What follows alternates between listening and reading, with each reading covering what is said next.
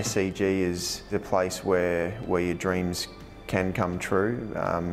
Knowing the legends that have come before you is certainly an amazing experience to know when you walk on the field that so many legends of world cricket and Australian cricket have walked before you, and you're there to really try and follow on the legacy from what they've left, and to be able to stand out in the middle and look back and just see the beautiful members stand, the ladies stand, you just got to pinch yourself every single time.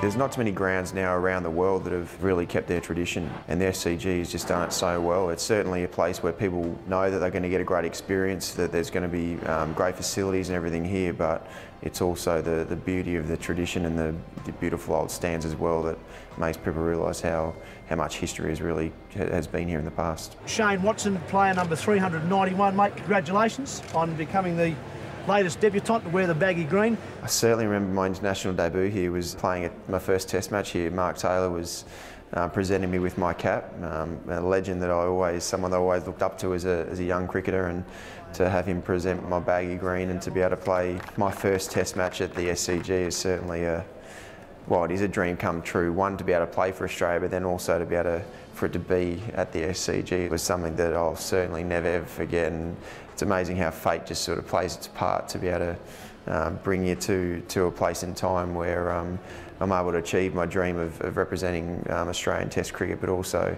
it being at the hallowed turf of the SCG. And he's away. What a good stroke. Lovely start to a Test match career.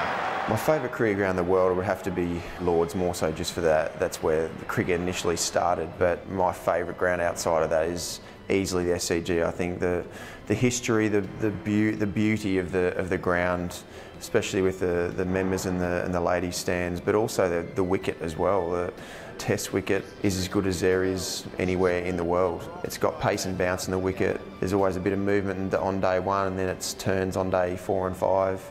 It's as perfect as a cricket wicket as I could possibly play on. For being an all-rounder, there's a lot of, all the things that I do love in a cricket wicket are here. So yeah, I'm very lucky to have the privilege to be able to play here, because it's certainly a place that I know is going to suit the way I play. 47 overs have been bowled.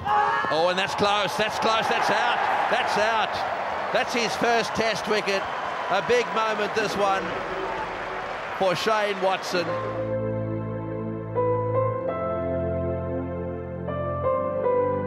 I have to pinch myself to think that I'm lucky enough to be able to have my home ground now as the SCG. The facilities here are second to none. It's Sydney for me is my favourite city in the world as well, and then to be able to actually have this quality of facilities and ground here as well, and the tradition of the SCG is certainly hard to imagine how lucky I am, and just hope that it can last for a long time, because playing cricket doesn't last for that long, but I'm certainly making the most of it. How lucky I am to be a part of playing at the SCG as regular as I do.